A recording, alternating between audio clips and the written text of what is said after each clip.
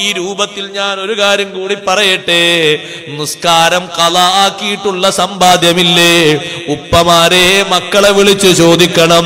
വിദേശത്ത് ജോലിയാണ്, നാട്ടിൽ വരുമ്പോ അടിപൊളിയാണ്, തെരുവിലൂടെ നടന്നാൽ അത്തറിന്റെ മണമാണ്, കാറിന്റെ ചീറിപ്പോകുന്ന പാച്ചിലാണ്, അവന്റെ ഡിസൈൻ കണ്ടാൽ ഇന്നലെ ഗൾഫിൽ നിന്ന് ഇറങ്ങിയവനാണ്, അവന്റെ പെട്ടി കണ്ടാൽ നല്ല സന്തോഷമാണ്, അവൻ വരവറിയിച്ചാൽ നല്ല സുഖമാണ്, എന്നും കൊശിയുള്ള ഭക്ഷണമാണ്.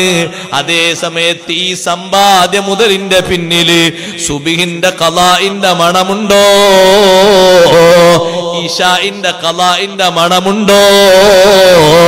മക്കളെ തീറ്റിക്കാൻ ഹലാലായ സ്വത്തല്ല അത്, കുട്ടികളെ തീറ്റിക്കാൻ പറ്റിയ ഹലാലായ മുതലല്ല അത്. കാരണം നിസ്കാരം ഖളാക്കിയിട്ട് എടുക്കുന്ന സമ്പത്ത് മുഴുവനും അല്ലാഹ് പൊരുത്തപ്പെടാത്ത മുതലാണ്. കച്ചവടം ചെയ്യുന്ന സ്വഹാബ, കൃഷി ചെയ്യുന്ന സ്വഹാബ, ആടിനെ മേയ്ക്കുന്ന സ്വഹാബ, അവരെ പറ്റി അല്ലാഹ് സൂറത്തുൻ നൂറിലൂടെ പറഞ്ഞില്ലേ? ലാ തുൽഹീഹിം തിജാറത്തുൻ വലാ ബൈഉൻ അൻ ദിക്രില്ലാഹി വഇഖാമിസ് സ്വലാത്തി വഈതാഇസ് സകാത്ത്. റിജാലുൻ, അവർ ആൺകുട്ടികളാണ്, അവരെ കണ്ടു പഠിക്കണം ചെറുപ്പക്കാരെ. ലാ തുൽഹീഹിം തിജാറത്തുൻ വലാ ബൈഉൻ, എത്ര വലിയ ബിസിനസ് വന്നാലും എത്ര വലിയ ഏർപ്പാട് വന്നാലും അത് അല്ലാഹുവിന്റെ ദിക്റാകുന്ന വാങ്ക് കേൾക്കുമ്പോഴേക്ക് ശ്രദ്ധ തിരിച്ചു കളയൂല. വഇഖാമിസ് സ്വലാ, നിസ്കരിക്കുന്നതിൽ നിന്ന് മാറ്റിക്കളയൂല എന്നല്ല, സംഘടിത നിസ്കാരത്തിൽ നിന്ന് ശ്രദ്ധ മാറ്റൂല. ഈ ആയത്തിറങ്ങിയതിനെ പറ്റി ഇബ്നു മസ്ഊദ് റളിയല്ലാഹു അൻഹു പറഞ്ഞില്ലേ? മദീനക്കാരായ മാർക്കറ്റിലെ സ്വഹാബിമാരെ പറ്റിയാണ് ആയത്തിറങ്ങിയത്. ബിലാൽ തങ്ങളെ വാങ്കൊലി കേൾക്കുമ്പോഴേക്ക് കടയടച്ചു പോയി,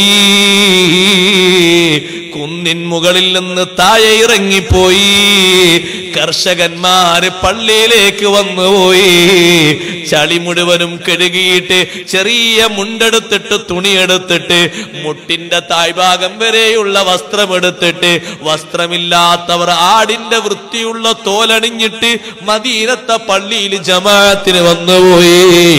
എന്തേ അവരെ വരാൻ പ്രേരിപ്പിച്ചത്? യഖാഫൂന യൗമൻ തതഖല്ലബു ഫീഹിൽ ഖുലൂബു വൽ അബ്സാർ, കണ്ണും കൽബും മേൽപോട്ട് മറിയുന്നൊരു ദിനം വരാനുണ്ട്, കണ്ണും കൽബും മേൽപോട്ട് മറിയുന്നൊരു ദിനം വരാനുണ്ട്. ആ ദിനത്തെ കുറിച്ച് അവര് വല്ലാത്ത പേടിയിലാണ്. അതുകൊണ്ടാ വാങ്ക് കേൾക്കുമ്പോഴേക്ക് ബിസിനസ് നിർത്തിയത്, വാങ്ക് കേൾക്കുമ്പോഴേക്ക് നിസ്കരിക്കാൻ വന്നത്. ജുമുഅക്ക് പോകാതെ, ഒരൊറ്റ ജമാഅത്തിനും പോകാതെ ലക്ഷക്കണക്കിന് സമ്പാദിക്കുന്ന മക്കളാണ് ഗൾഫിലെങ്കിൽ എങ്ങനെയാണ് ഉപ്പമാരെ ആ സമ്പാദ്യം ഒലിച്ചു പോകാതിരിക്കുക? എങ്ങനെയാണത് നശിക്കാതിരിക്കുക? എങ്ങനെയാണത് ഒന്നിനും മതിയാകാതിരിക്കുക? കാരണം അതിൽ ബറക്കത്തില്ലല്ലോ. അത് വളരെ കരുതലോടെ ചിന്തിക്കണം. നിങ്ങൾ നിങ്ങളെ മക്കളോട് ചോദിക്കണം, മോനെ ഡ്യൂട്ടി ടൈം എപ്പോഴാണ്? ഉപ്പാ ഡ്യൂട്ടി ടൈം തുടങ്ങുന്നത് വൈകുന്നേരം 6 മണി മുതൽ 12 മണി വരെയാണ്. എപ്പോഴാ മോനെ മഗ്രിബ് നിസ്കരിക്കാറുള്ളത്? എപ്പോഴാ മോനെ ഇശാ നിസ്കരിക്കാറുള്ളത്? ഇശായിന്റെ കൂടെയാ ഞാൻ മഗ്രിബ് നിസ്കരിക്കാറുള്ളത്. ആ പണിയൊന്നും ഒഴിവാക്കി നാട്ടിൽ വന്നോ? ഇവിടെ നീ സാധാരണ പറമ്പ് കൊത്തുന്ന ഒരു കൊത്തുതൊഴിലാളിയാണെങ്കിലും ശരി, ഒരടക്ക വെറുക്കുന്ന തൊഴിലാളിയാണെങ്കിലും ശരി, ഒരു ചവറ് വെറുക്കുന്ന തൊഴിലാളിയാണെങ്കിലും ശരി, നിസ്കാരം നിനക്ക് ഖളാകില്ലല്ലോ. ബാപ്പ മരിക്കും വരെ നിനക്ക് ഹലാലായ സ്വത്ത് തന്നുകൊള്ളാം. ആർജവമുണ്ടോ രക്ഷിതാക്കളെ ഇത് പറയാൻ? അല്ലെങ്കിൽ അവിഹിതമായ ആ സ്വത്ത് കിട്ടിയിട്ട് ഈ തടിയിലേക്കത് കയറ്റിക്കഴിഞ്ഞാൽ, മക്കളിലേക്കത് കൊടുത്തു കഴിഞ്ഞാൽ, പേരമക്കളിലേക്കത് കൊടുത്തു കഴിഞ്ഞാൽ അവരുണ്ടോ ദീനിനുപകരിക്കുന്നത്? അവരുണ്ടോ സുന്നിയായി വളരുന്നത്? അവരുണ്ടോ മൂമിനായി തീരുന്നത്? അവര് തെറ്റിപ്പോകൂലേ? അവര് മാർഗം മാറിപ്പോകൂലേ? അതുകൊണ്ട് അതുകൊണ്ട് നന്നായി ഒന്ന് ആലോചിക്കണം, നന്നായി ഒന്ന് ചിന്തിക്കണം.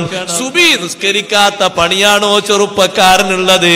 മാസത്തിൽ 25 ലക്ഷം കിട്ടിയാലും വേണ്ടടോ, തിരിച്ച് നാട്ടിൽ വന്നോ.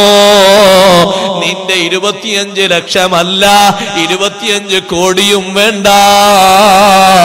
അതിനേക്കാളും വലുത് നിസ്കാരം തന്നെ.